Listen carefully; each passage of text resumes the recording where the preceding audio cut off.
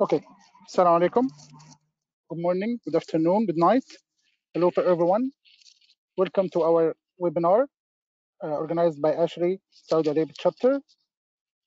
Today's webinar will talk about an overview of critical environments and air quality monitoring. Our webinar agenda we'll talk about code of ethics of ASHRAE.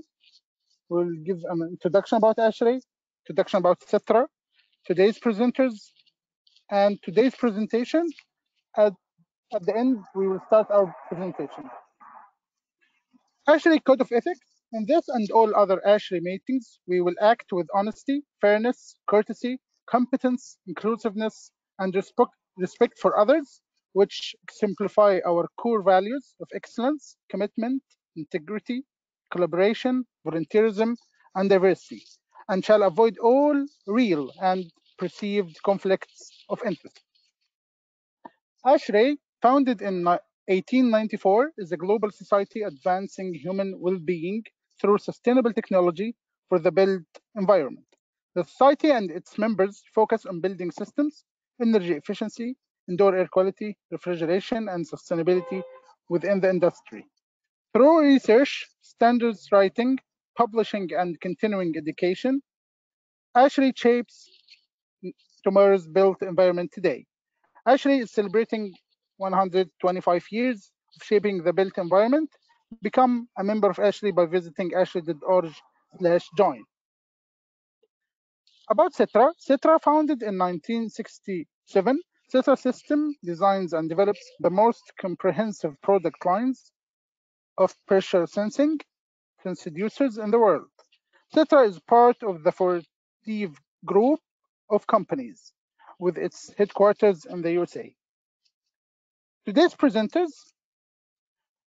Bruce Knudsen, Product Manager, CITRA Systems. About him, Bruce is the CITRA Product Manager for critical environments with an emphasis in healthcare. He brings strong knowledge of healthcare applications and extensive technical experience in product development and mechanical engineering. Rabia Mansour is Middle East Regional Director, CITRA Systems. Rabia is the CITRA Regional Sales Director for Middle East and Africa. ASHRAE Saudi Arabia chapter, in collaboration with the CITRA Systems USA, brings to you this presentation, and Bruce will talk more about it. Thank you for attending, and presentation will be now with Mr. Bruce and Mr. Rabia.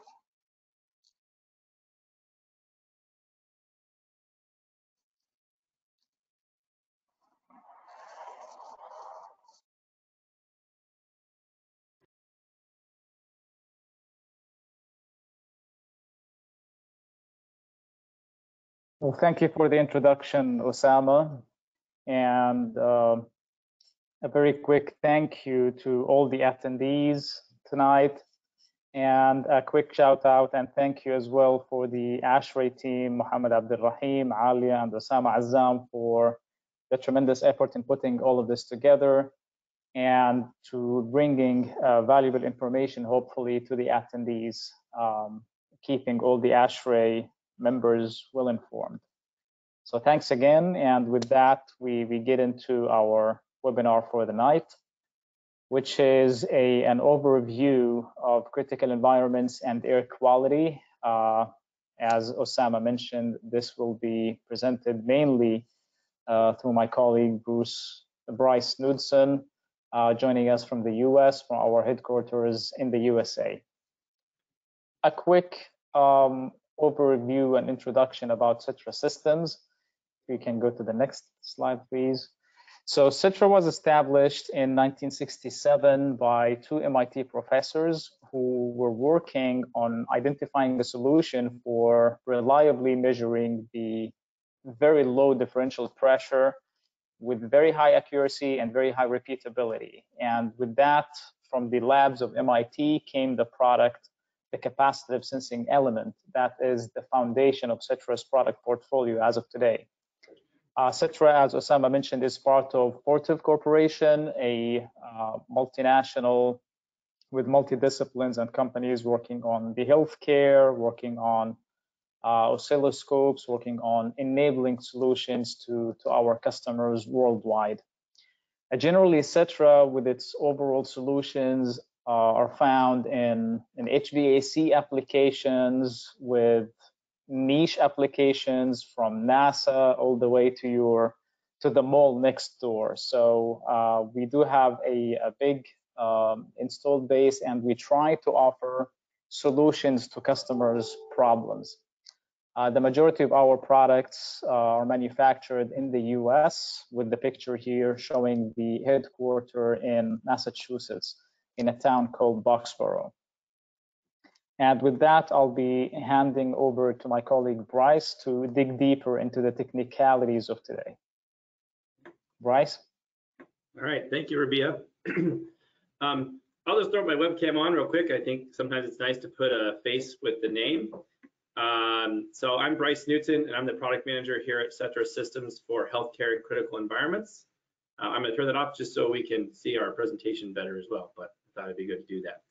I'd like to thank everyone for joining us, especially at 9 o'clock in the evening. So I know that maybe this isn't always the most perfect time, but we're really excited to have everybody here for this presentation. So first, what we're going to do is we're going to talk just kind of high level what we're talking about when we refer to critical environments, make sure that we're all on the same page. We're going to talk about the standard codes and accreditations associated with these spaces, clean room classifications, and other healthcare classifications related to ASHRAE, understanding positive and negative pressure rooms. So we'll go through a number of applications and examples, and then we'll do a Q&A. And throughout this presentation, we will have some polls, so we really ask that you participate in those. It helps us better understand what else we should provide in the future for education and products for that matter at the end of the day. I note the views and opinions expressed here or implied don't represent ASHRAE, ISO, or USP. I just want to be clear about that. You know, obviously we're going to talk a lot about the ASHRAE 170 standard, and a lot of this is based on that, but we don't, you know, represent them. All right, so what are critical environments? So in the healthcare and life sciences space, we usually think of these as very high consequence applications where either safety or money, large amounts of money usually, are on the line. It's important to maintain proper HVAC airflow, room pressure, humidity, particle counts. These are usually life safety concerns in almost every instance when we talk about critical environments. And then usually this customer environment is regulated by either codes and standards, sometimes government, sometimes other. And a high value is always placed on reliability, accuracy, and quality, mostly because of the first three themes in this market. So let's just talk about the examples a little bit better. So in healthcare, we'll be referring and talking mostly to things like isolation rooms, operating rooms, surgery centers, compounding pharmacies, sterile prep areas. The list, honestly, in healthcare is pretty long. If you're, you know, in hospitals, there are a lot of critical spaces that both do multiple things, right? They keep contaminants out to protect either a person or a product, or they keep contaminants in to protect everybody else in the hospital in the case of infectious disease.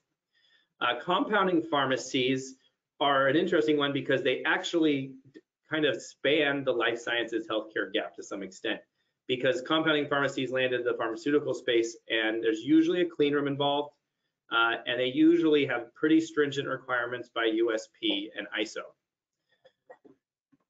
Laboratories, this can be a wide range, everything from a basic laboratory to up to a BSL 3 or 4 lab containing, you know, infectious disease like tuberculosis. And then vivariums, animal holding spaces, it's always important to make sure that those are properly managed. And then the last two here, you know, they just kind of reiterate some of the previous ones in the life science that we already talked about. And then COVID-19 response is kind of the one that has been obviously the hot topic for the last few years.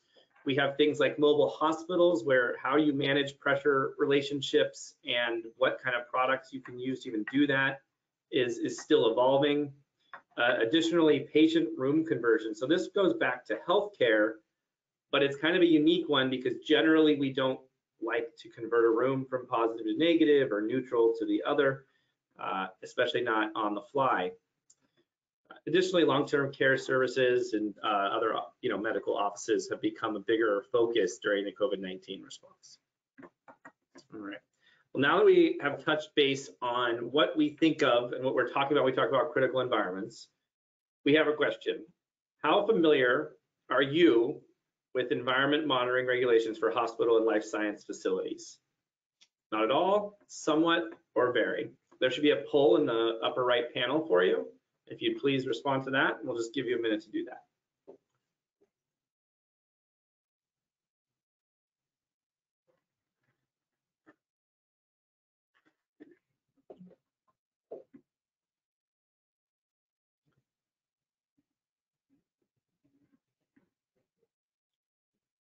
All right. Abe, are we good on the poll? Yeah, I've shared the results. I can't quite see it, so.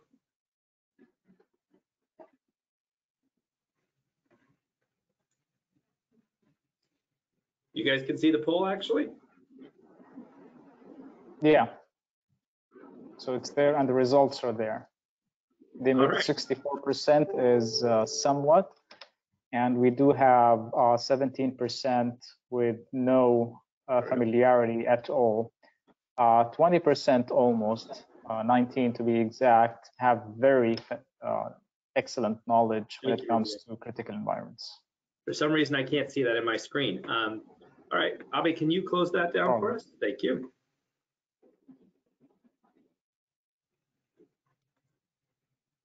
Well, that's not showing the right screen, is it? Presentation. Yep.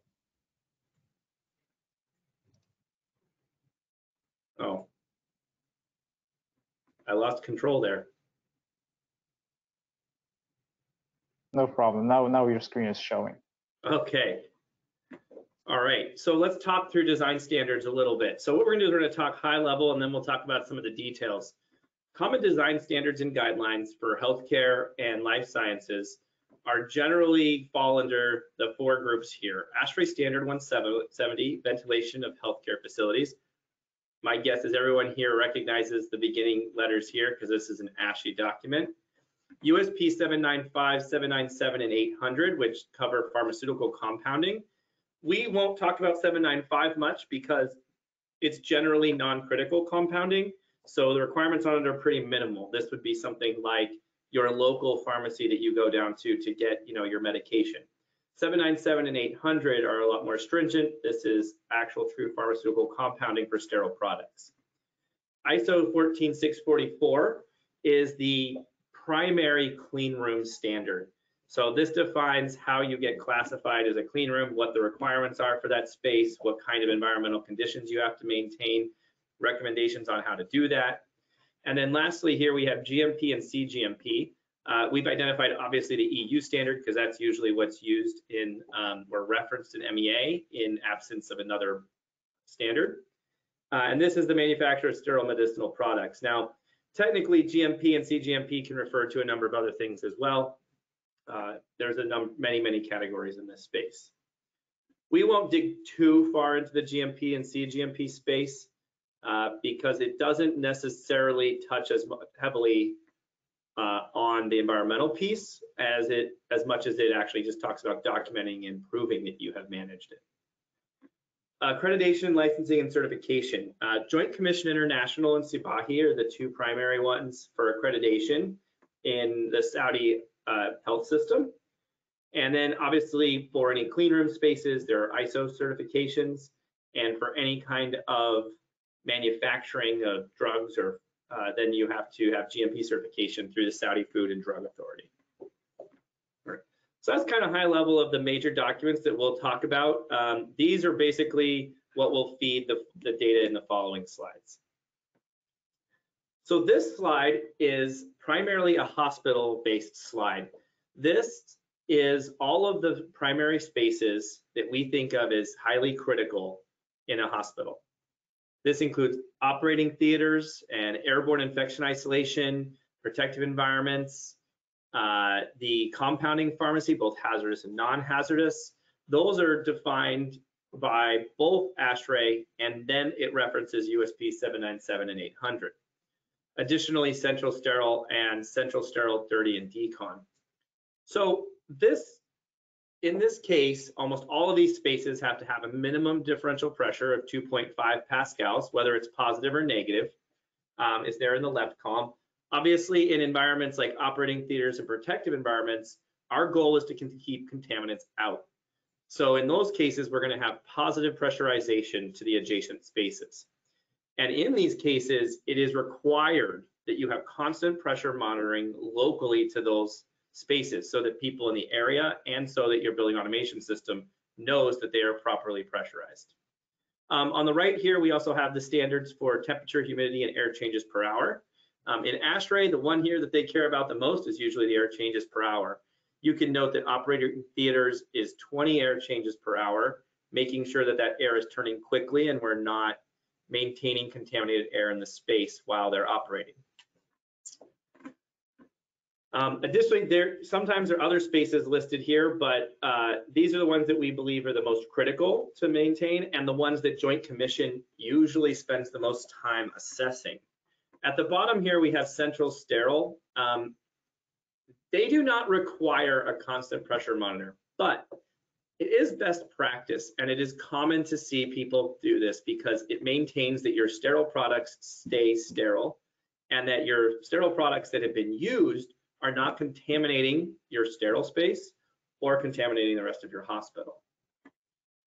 Along with these major critical spaces, there's what we call these non-critical spaces because they are not identified officially as critical spaces in ASHRAE, but they are identified as requiring certain differential pressures, having a positive or negative differential with the space adjacent.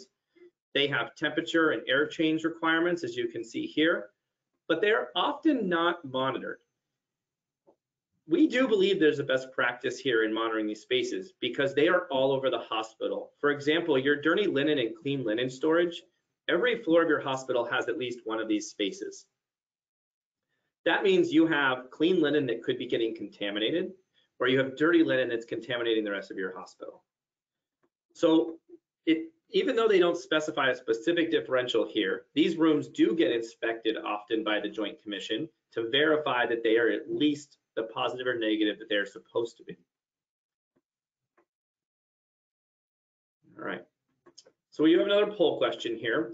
In your opinion, a healthcare facility should also continuously monitor key parameters on the non-critical spaces. I kind of led you on that one, but we really are actually looking for your opinion, not ours.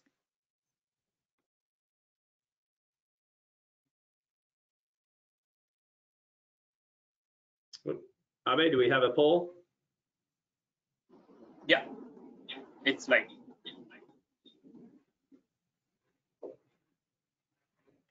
I don't know why I can't pull up the poll.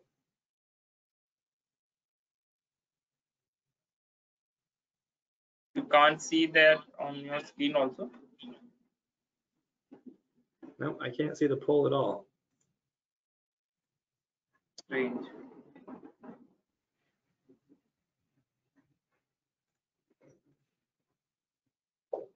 And we have a result. So 68% say yes, and 21% say no, 11% can't say.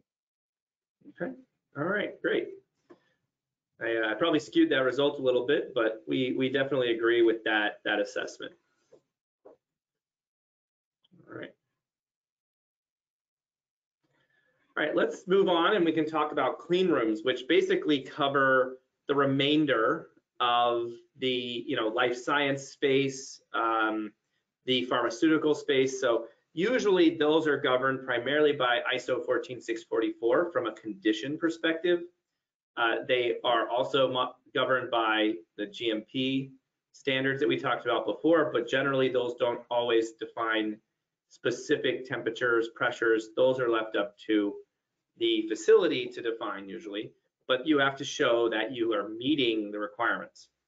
The primary thing with the ISO 14644 is the particle count and air changes per hour.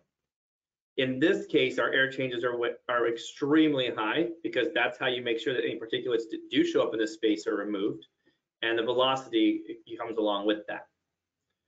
You can see here, obviously, that an ISO class 1 room has basically no particulate matter, whereas like an ISO 8 or ISO 9, which honestly could be pretty close to what we see on a daily basis, is very high, with over 35 million particles in this like larger size.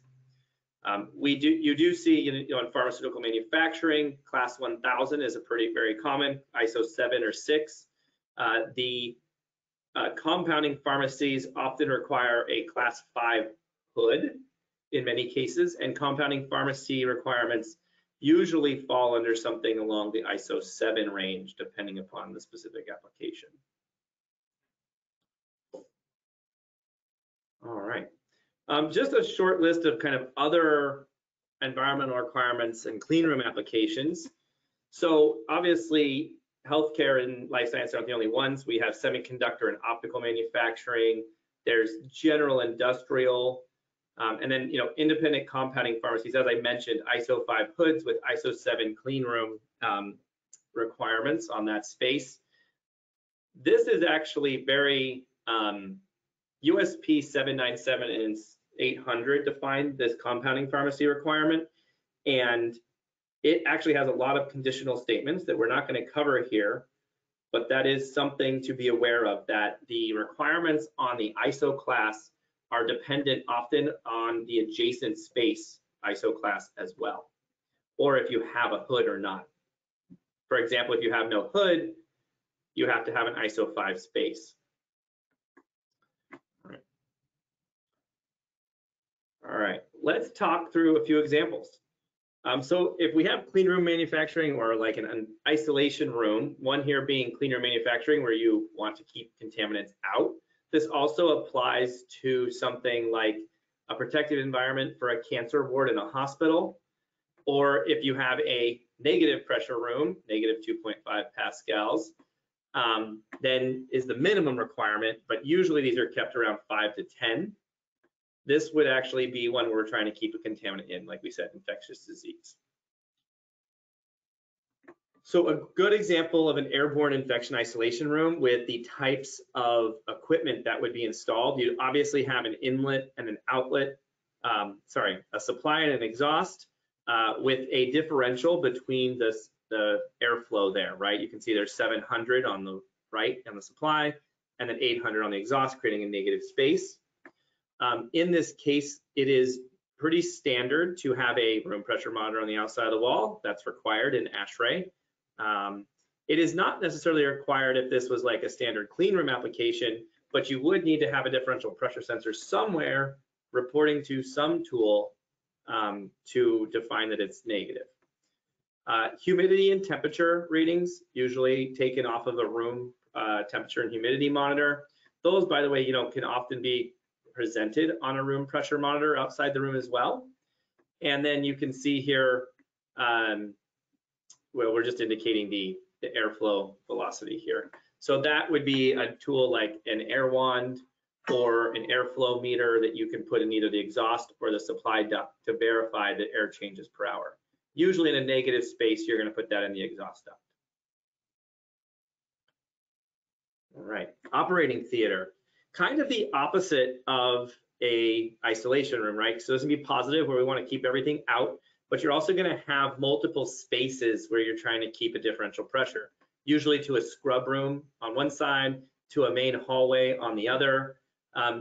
It is extremely common to have a room pressure monitor at the outside or sometimes on the inside that displays all of the conditions of that room.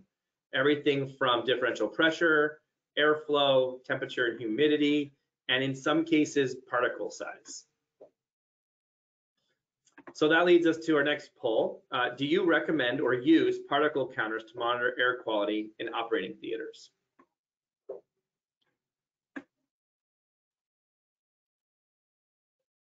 And we have the poll page up.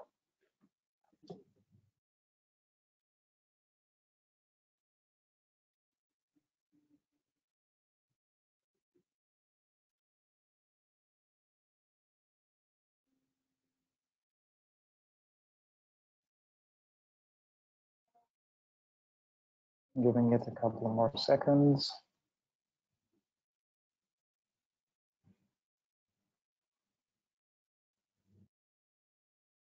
And the results are in. So 68% say yes, it's recommended, 6% no, 19% expect it in the future, and 6% are not aware. Awesome. All right. I'll actually say that, in the US, we see a much lower percentage of particle counter use, but we do see that trend shifting more towards the direction that you have in Saudi. All right. So another application, compounding pharmacies. So it's a little bit more complicated space. In this case, this is a hazardous compounding pharmacy with a sterile production space, a hazardous storage space, and an anteroom. In this case, there's going to be particle counters in the sterile production, temp and humidity in all the spaces. Even though we're not showing it here in the anteroom, it's often they're often maintained there as well. And in this case, we've placed this room pressure monitor sort of inside the anteroom to show and in this case, this monitor is probably monitoring all of the conditions here that are shown. So you can actually, it's a single view of all of the spaces here. But in some cases, you may have a monitor on each space individually, or your monitor could be here outside the room. Now, mind you, all of these spaces, this anteroom is going to be positive to the outside, but these sterile production to anteroom and hazardous storage to production are going to be negative to the anteroom to make sure that that hazardous space stays inside. All right. Oh, I forgot that was our last application. I believe, Rabia, you usually talk a little bit about some of our customers. Sure. So we do have, we came across a lot of those applications across the region, and we have been involved with many of our customers and many healthcare facilities across the region in Saudi, across Saudi Arabia, and across the GCC and North Africa in trying to supply and help our customers meet the standards and comply with regulations, both national regulations and international regulations. We have worked with both private sectors as well as public sector hospitals, just with some mentioned references here, like King Faisal Specialist Hospital, a lot of the medical cities in Saudi Arabia, as well as university hospitals and educational hospitals, with many private hospital chains across the region as well, preferring us as a solution provider for their critical environments. Hopefully, we will continue to serve our customers in the region and to be involved with their journey in solving problems and achieving. And have a great evening.